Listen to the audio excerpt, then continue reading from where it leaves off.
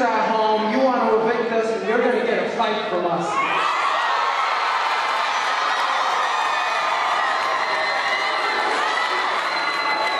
Now, we've heard a lot of talk about graduation rates, and let me talk about that. I have the state figures in front of me. 4 years ago, there was a graduation rate, 4-year graduation rate of 38%. Then it started to go up the next year, and the next year went up after that. Now, it ended up well over 50%, and it still is if you would actually count all the graduates instead of not crediting us with 20 that graduated. So our graduation rate went up about 14–15% over 4 years.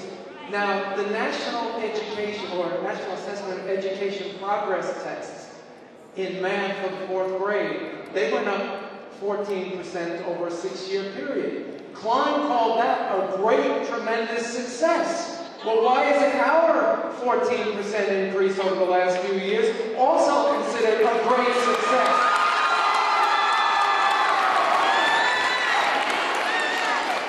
They keep talking about the 4-year rate.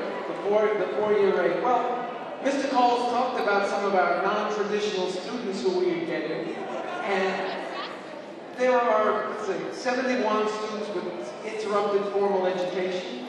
Maybe didn't go to school in other countries where they have to pay school fees. 170 students in special education, 259 English language learners. A lot of non-traditional students go here. Some of them may take a little more time. Those students aren't failures. It may take them more time than successes.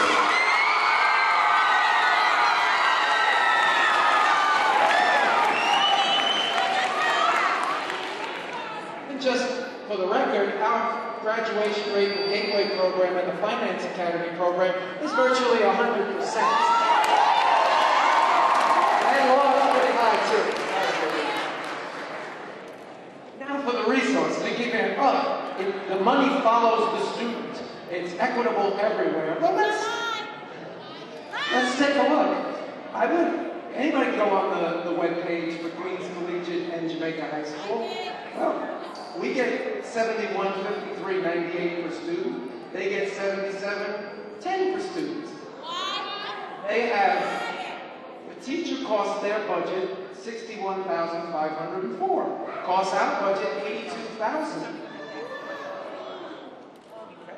Well, they want me to shut up, ladies and gentlemen.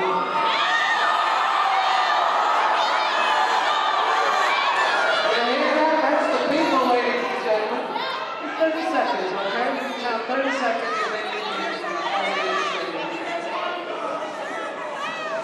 ladies and gentlemen, the only way we're going to win this battle to keep Jamaica High School open is if we use the energy here tonight, and exactly as Councilman Comrie said, we've got to go to every place where Joel Klein, Mayor Bloomberg, or any of the PEP people are going to be.